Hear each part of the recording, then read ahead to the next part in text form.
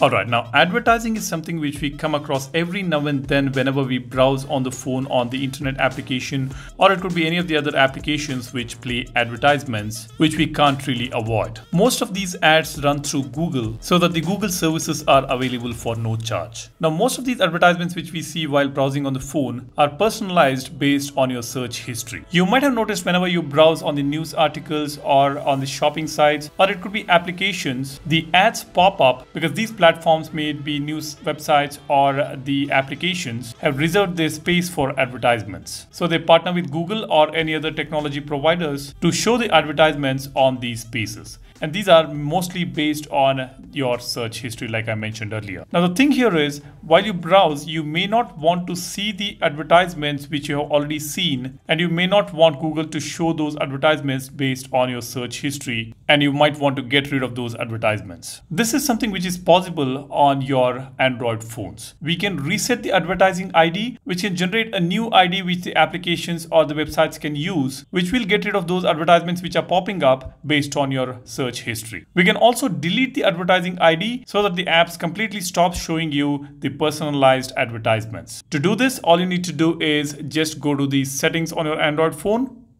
tap on security and privacy. Here, tap on privacy. Go all the way down. We have got other privacy settings here. I'll tap on this. Now on this menu, we have got something called ads under Google. I'll tap on this. Here you can see we have got a couple of options. Reset advertising ID. It says this generates a new advertising ID that apps can use from now on. Let me just tap on this. Here it says this replaces the device's advertising ID with a new random number.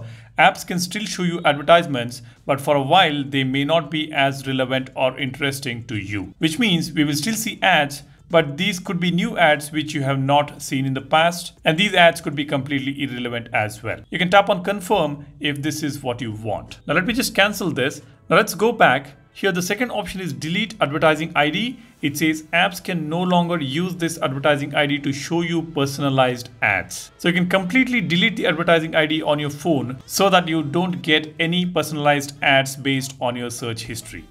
If that is what you want, you can completely delete your advertising ID so that you don't see those ads. This doesn't mean we can get rid of the advertisements completely.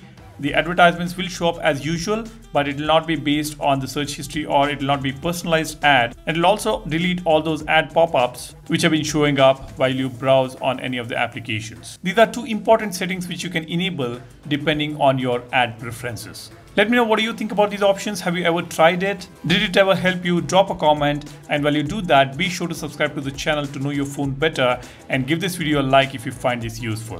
And yeah, if you're interested in this wallpaper featured in this video, you can go ahead and check the description. I have left a link for you guys to download that wallpaper. Almost all my videos will have unique wallpapers which you can download it from the link given in the description. That's all I want to share with you guys. Thanks for watching. My name is Salyan, signing off. Cheers. Bye-bye.